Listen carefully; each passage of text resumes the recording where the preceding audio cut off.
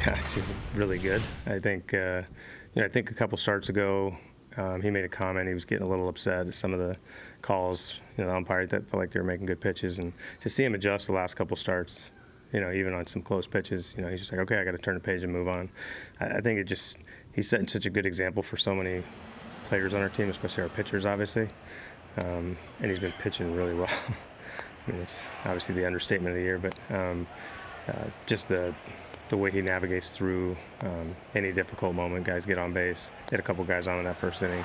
Made some really quality pitches. So when things have gotten hard for him, he gets better, and not the other way around. So today, obviously, they put a little pressure on him at times.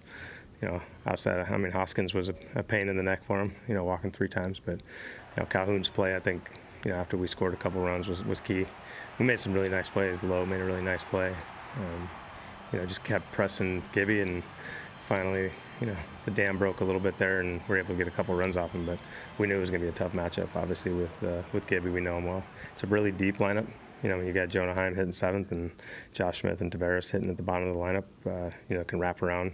But we just got to be really disciplined. And, at times we kind of let that go sideways a little bit and chase balls around the strike zone, swing probably too much at pitches that we can't drive. So there's been a lot of talk and commitment to getting back to being really, really disciplined. And, for 3 or 4 innings, it was tough. Obviously, Gibby's good, but after that, I felt like we did a really good job of just narrowing the pitches that we could drive and popped a couple out of the ballpark.